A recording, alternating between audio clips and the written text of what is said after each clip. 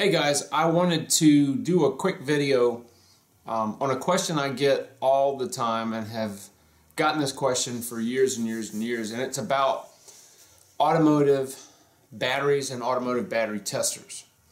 Now there's really three main types of battery testers that individuals, mechanics, shops use to test automotive batteries. I'm talking about any automotive battery that you can find powering a car or truck, even motorcycles.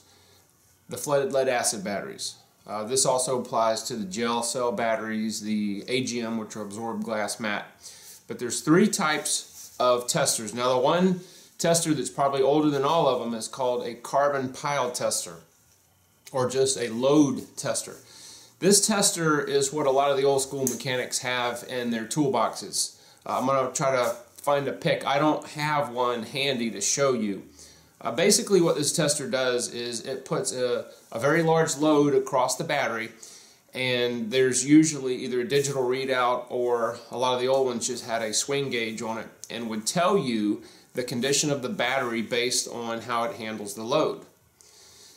The second type of tester, which is called a digital voltmeter, which is what most people have in their toolbox if they're have any sort of mechanical inclination at all, and it does a whole range of things, but for our purposes, one of the things that it does is you can test the voltage of a battery. Now the voltage of a 12 volt battery, and that's what I'm going to be talking about the rest of this video, is a little bit misunderstood. When you have a fully charged battery at 80 degrees temperature, the voltage should read around 12.6, 12.65 volts, not 12 volts. As the temperature increases, the voltage will increase a little bit for a fully charged battery. Consequently, if it decreases, it will also drop. So if you're testing your battery and it's only got 12.4 volts, but it's 30 degrees outside, then you may want to try to look up on the internet to find a volt and temperature chart that shows you where a fully charged battery should be at a specific temperature. But we're going to assume that we're testing under ideal conditions. So 12.6 volts around there, plus or minus half a volt or so, is about where you want your battery to be. The problem is most people will, if they're having starting issues, their battery's not holding a charge, a lot of times they'll take their voltmeter, test it, and it'll come out, say, 12.6 volts, and they're like, well, the battery's fine. It must be something else. But that's not the case. Checking the voltage on a battery does not tell you that the internal construction, i.e. the plates that are in, most flood lead acid batteries have plates in each of the cells, positive and negative. They're made out of lead or a lead alloy, and these will get sulfation over time. It's basically a scale coating that, just as part of the chemistry of a battery, will start to accumulate, kind of like the clogging of an artery inside a human body. So what happens is when this sulfation gets on the plates, it will not allow the battery to fully charge. So let's say a battery would hold 800 cranking amps, but fully charged, because of its plate sulfation, it may only hold 680 cranking amps. That's just an example. So testing the voltage of a battery does not tell you the internal condition of a battery. Now there's a third tester that's the newest tester out there, which is called a conductance tester. And what a conductance tester does is it does test for voltage, but it tests the resistance across the plates inside the battery. Now these work on the flooded lead acid battery, which is the most common battery. It also works on the absorbed glass mats, the gel cell, all the other batteries that I mentioned. Now this doesn't work on things like camera batteries and carbon pile batteries and things like that. But the conductance tester for the automotive world will allow you to understand what's going inside the battery. So the most important reading on a conductance tester, and I'm going to show you two of the testers on a battery that I have here. But the most important reading is called the milliohms. The lower the milliohms of resistance, the better condition the battery is. If you went to the auto parts store and picked up a brand new battery, that was truly new, not one that's been sitting on the shelf for a year, but let's say it's only a couple months old, and you use a conductance tester, then it should read about 2.5 to 3 ohms at the most. A battery that's starting to go bad, starting to have plate sulfation, it's starting to, you may even see some performance issues with it. Your car's not starting as easy as it should, especially when it's cold.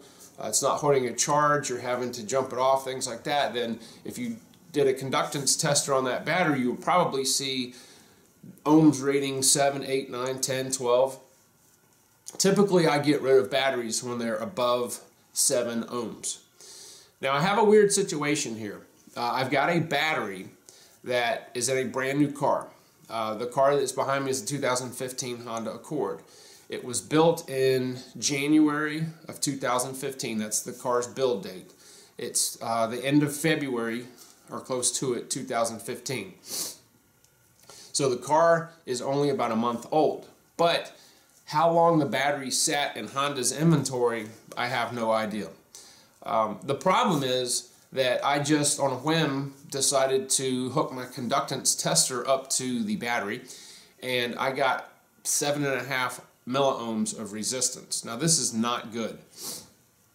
This doesn't mean the battery is about to fail. It means that I need to keep an eye on it. The battery is under Honda's 3-year, 36,000 mile warranty, so no, I'm not going to change it. What I am going to do, and what you can try, especially if you've got a battery that you just bought from the auto parts store, it's brand new, is to run a desulfator on it. Now I've ran a desulfator on this battery for about 4 days, and it's already dropped down to around 5 ohms, which is good. So what that's telling me is that this battery sat around either in Honda's inventory or the battery manufacturer's inventory for quite some time before it was actually used on production. Now the funny thing about this is, if you look at it with your volt ohm meter, it's fine. So I'm not having any performance problems that anybody would notice.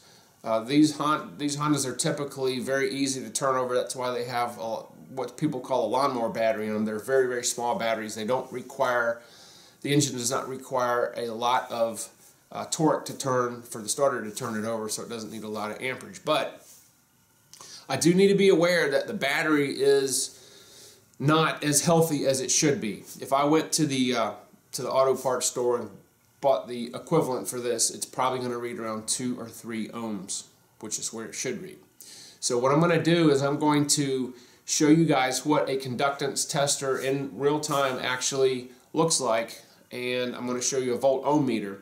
Again, I have a carbon pile or a load tester for the battery, but don't have it handy. So let me show you what the testers look like. Okay guys, this is the battery that we're going to be testing that I just told you about, and I'm going to be using a digital voltmeter. This is a happens to be a Craftsman brand. I've had this for a long time. You can find these at auto parts stores, Sears, almost anywhere now. They're about, you can find them for $20 to $50. And I'm going to set it on the scale that we're going to use, make sure it's on DC. And I'm going to test this battery by touching the 2 terminals. And let me see if I can get this where the camera will pick it up. This is showing that we have 12.6, about 12.68 volts.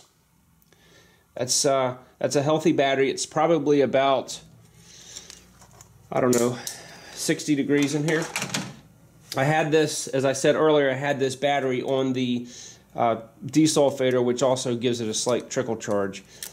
This battery is just a little bit higher than it should be. Remember, I told you it should be around 12.6, 12.65 or so, around 80 degrees, and it's cooler than that. So it is charged a little higher, but that's okay.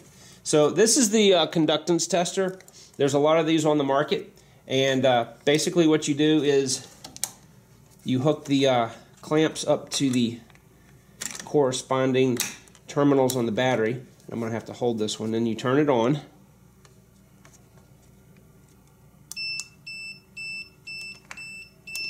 All right, if it beeps like that, it means it's not hooked up properly. It's not got a good connection. Okay, it runs through a self-diagnostics test. Now it's asking me to choose the cold cranking amps, and this doesn't really matter at this point, so I'm just going to hit OK. It's going to start the test. Now it's telling me that I have, the most important figure here is 5.58 milliohms of resistance. Now for a brand new battery, this is it's not good. It's also got 474 cold cranking amps. So I am not going to see any type of a performance degradation from a starting perspective with the way that the with 474 cranking amps. But what I don't like is the milliohms at 5.58. Now, what I'm going to do is I'm going to continue to use my battery sulfator on this battery to see if I can't get that milliohms down more towards 3. If I can get it around there, then that will pretty much tell me that the plate sulfation has nearly been eliminated, which there shouldn't be much on here for a battery that's supposedly new.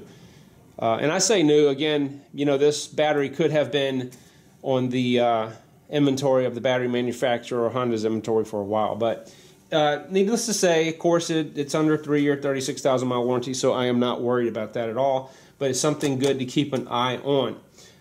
Battery sulfators, you can find them all over the place. The one that I use is the Battery Tender Junior, and it's a trickle charger that has a computer circuit board in it that will not overcharge the battery. It will shut down when the battery reaches a specified charge, and it will also pulse the charge to get rid of the sulfate on the plates. So I hope this, excuse me, I hope that this video has given you a little bit better insight on battery testers. Okay, this is always a good thing to have in your toolbox, the digital voltmeter. But if you're having problems with your battery or you want to check the resistance, then the conductance tester is what you need. And ironically, when I went to buy 2 batteries for one of my diesel trucks that requires dual batteries, I took this with me. The auto parts guys didn't even know about these. They had 3 batteries. I tested all 3 of them. One of them was actually really high on resistance, so I chose the 2 that had the lowest resistance to purchase. So he was very impressed with this. Even the battery store testers and chargers that they have, those are more carbon pile load testers. They do not typically do a conductance test. So if you guys would like to have any other suggestions on maintenance items, any type of automotive theory, or whatever it is that you can think of automotive related, leave a comment down in the box and I'll try to do a video on it. Thank you.